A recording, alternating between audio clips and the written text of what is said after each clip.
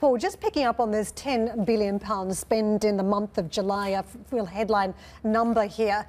To what extent does this just represent the continual change in habits where people are doing more online shopping now, encouraged by learning these new behaviours in the pandemic, and they're just sticking to it rather than actually representing greater spending across the UK economy?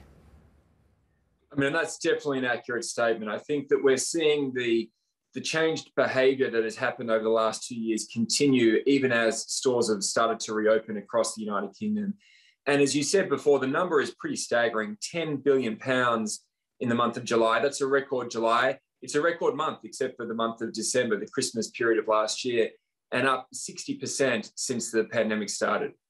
I want to ask you about inflation, because typically in the past we've seen that the internet can actually bring about more substitution and can keep a lid on some of the inflationary pressures where you may witness it in pricing. But in your report, you pointed out that online prices started to increase since the start of the pandemic. And now if you look at the online inflation figures at 4.8%, an increase compared with June last year.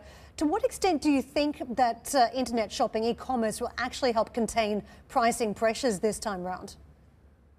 Yeah, this was an interesting statistic in the report. It said that the online inflation was tracking about 4.8% compared to offline at 2.5%.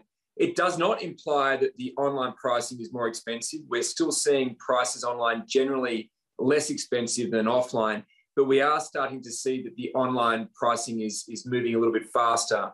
There's a couple of contributing factors that we see behind that. The first one is that the pandemic is continuing to impact on the global supply chains. And then secondly is just the sheer surging in demand for online and the online channels.